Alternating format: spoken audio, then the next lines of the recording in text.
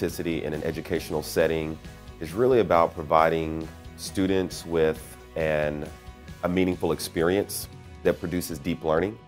So really allowing students to engage in the learning process, to allow them to kind of navigate the process themselves with some benchmarks in place.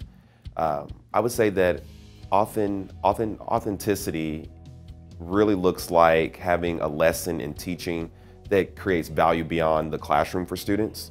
So it's relevant, it's really hits them where they are, and they can develop meaning and make connections based on the content that they're learning in the course and with their everyday life or with the society around them.